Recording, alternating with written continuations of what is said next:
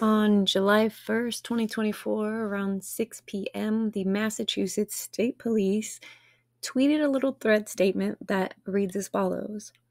Following the mistrial in Commonwealth v. Karen Reed, the Massachusetts State Police would like to offer our condolences again to the family of Boston police officer John O'Keefe. We cannot imagine the way in which this result has heightened the O'Keefe family's immeasurable grief, heartache, and sense of loss.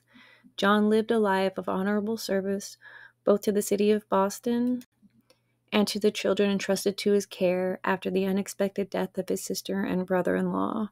We will remember him.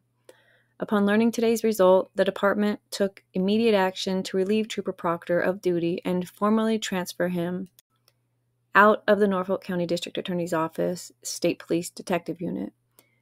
This follows our previous decision to open an internal affairs investigation after information about serious misconduct emerged in testimony at the trial. This investigation is ongoing. Our focus remains on delivering the highest level of police service with professionalism and integrity. Colonel Mon. Said another way, had they got a guilty verdict, Trooper Proctor would be free to pin unattended deaths on any citizen he chose. I'm going to allow it.